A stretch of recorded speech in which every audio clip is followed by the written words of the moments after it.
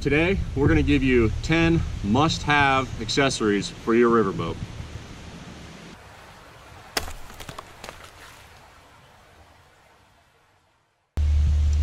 Hey there, how are we doing today? Spencer Walton here with Southpaw.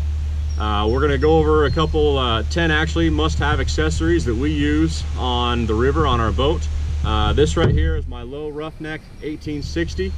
You've seen this before in a video that we've had. I think we'll go ahead and link that probably right up here, maybe up here, maybe down there, I don't know. It'll be linked somewhere. But what we're gonna do now is we're gonna go over some of the 10 accessories that we use the most on the river, really every single time we hit the river. So let's hit it. The first one I want to talk about is this little rope right here. So what this is just a regular section of rope that was overhand knotted in place. I'm sure you've all seen that. And all it does is creates this loop. It goes right into the cleat. Super simple. Now I'm going to show you why we use this right after I get this done. Loop it down through and back on itself. Now what this does is, and this kind of leads into, that was number one. Accessory number two is going to be this shallow water pin. Shallow water anchor, you might call it, okay? So what we do is when we boat up, get up on the bank, we go ahead and we nose into the bank, and if we need to stay there for a little while, we'll take our rope, which is just the right size to go over the side. Shallow water anchor goes right down in and shoved into the ground. Of course, we're in gravel right now, so it doesn't work too well. But what that does is that holds us. Even with the current, these rods are pretty stout. So the boat holds in place. The rear end's gonna go a little ways, but not too bad, because I'll shut the motor off at that point, so it doesn't matter. So with accessory number one as the rope, looped up, accessory number two as a shallow water pin, works really well to keep you where you need to be kept. Now, kind of along with the rope on the front, we always like to have just extra cordage, and I like to put good sturdy carabiners on there too.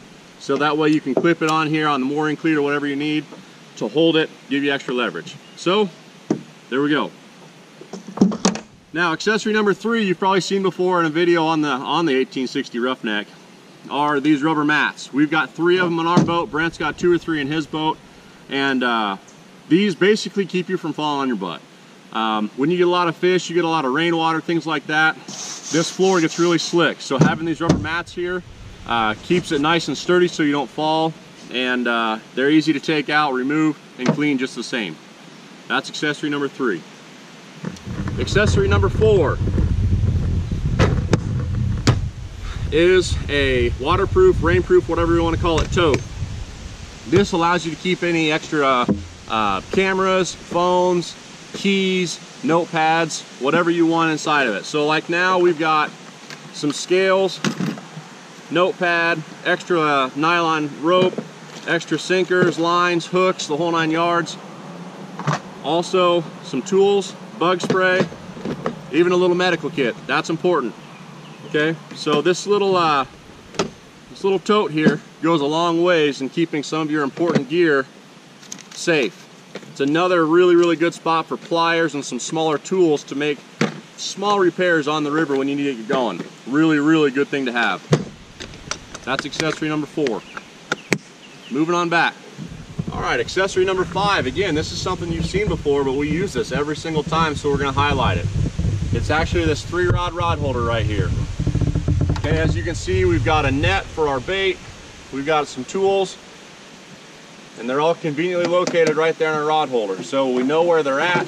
When we got a fish on and we need something quick, we grab it. Or if we're getting bait, we grab our net, we grab our bait, we hook it up and we go. That accessory is priceless. We use it all the time. Moving on. All right, accessory number 6 is this tray. Another thing you've seen before in our low roughneck 1860 video, but it's so important that we're throwing it on here. It is a must-have. This is something we use all the time. Actually, I'm gonna kind of give you like a 6.5 because of the windshield. So what happens is this tray is put up here. You keep everything nice and clean and up and accessible. Keys, cell phones, even a beverage, maybe an adult beverage can fit right there. And we've done it before, maybe. But regardless, with the windshield, it keeps the rain and the wind out of that to keep everything right here. This tray It's like a $10 tray, maybe even a $5 tray at Walmart or on Amazon.com. It's Velcroed onto the boat itself, and it's rock solid, not going anywhere. We use it every single trip. That's number 6, great thing. Number 7 is this little power knob. Yet again, something you've seen before. They're not new, they've been around a long time, but they work great. If you've got a boat with the steering wheel, with the motor, and you fish a lot of current, maybe a lot of bigger water, things like that, but especially current, you know that you can do a lot of cranking on this steering wheel and you can't get a lot of immediate response out of that motor.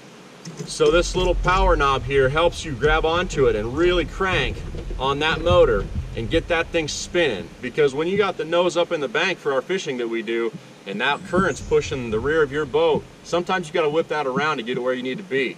So getting this steering wheel throwing around quickly helps a lot. That's number 7. Accessory number 8, the Humminbird Helix 5, but any fish finder is going to do fine. Okay, this is just one that I found. Again, the Humminbird Helix 5. It was a good price point when I bought it, and it had what I wanted, but nothing more. It was just the right option for me. Hindsight, I probably would have went to a little bit bigger of a screen, but just think about that first. Buy once, cry once, right? So what this does, this has the ability to give you the temperature, the depth, your speed, which is if that's important to you. We use it for the depth and the temperature all the time. The other thing that this does have GPS, so I can see on the map the last route that we took, so I can make sure I'm staying away from certain places or staying to the channel.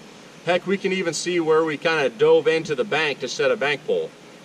So this thing works extremely well. And this does have the side imaging capability.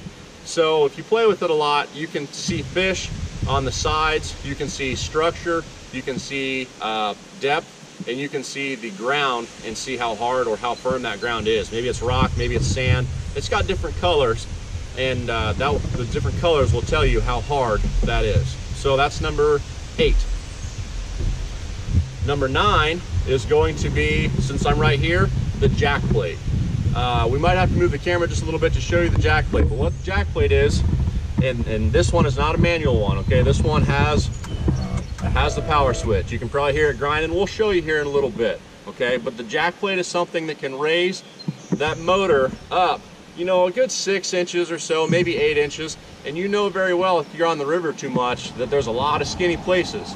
Now, a lot of these big wide boats, and we've got the flotation pods on the rear here, they can get pretty skinny, but then you have to deal with some stumps and rocks and things that are sticking up off the bottom. So being able to get that motor another 6 inches or another 8 inches up higher, that can go a long ways. So the jack plate, well worth the money. A great addition, and we use this several times, day in, day out, every time on the river. That's number 9. Number 10 is something kind of new here. So what this is kind of a hack, if you want to call it that. This is just a plastic crate. You can pick these up all day long for just a few bucks. Heck, you might even have some sitting out in the garage already. But what we did is, so it's a plastic milk crate, if you want to call it that. Usually I have it bolted down to the boat just to make sure it's nice and sturdy. I just take a bolt straight down through the crate, down through where the seat pedestal goes, and then on the underside you can reach in and put the nut, okay? So that's going to hold this milk crate down nice and sturdy.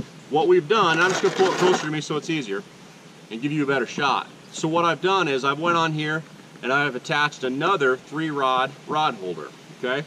Now you could go as simple as just getting some U-bolts and putting U-bolts around here and attaching it. I screwed it onto some wood and have the wood attached. It doesn't matter however you want to do it, okay? But what we actually did is we've got our 3-rod rod holder, which you can use for other tools and accessories. You can use it for rods, you can use it for whatever you want. Actually what we did is this is a chunk of metal conduit and this is a chunk of 3/4 PVC. So I shoved a pool noodle actually down in the rod holders. You can see the blue pool noodle going down in the rod holder, and down the center of it are these rods. And what we're using them for is, you might be able to see that, it's a GoPro mount. So it's nice and sturdy. It's not sticking up too tall. So it's just a good sturdy mount to put your GoPro. If you don't like that, we're about to be bombarded by the bait boy here, I think. There he is. I was wondering where he was. So if you don't need a GoPro, maybe this is not something you need, it's just another good spot. You throw stuff inside the milk crate, you got more storage there. You can put rods here, you can put tools there, whatever you need. That's a great thing. That's accessory number 10.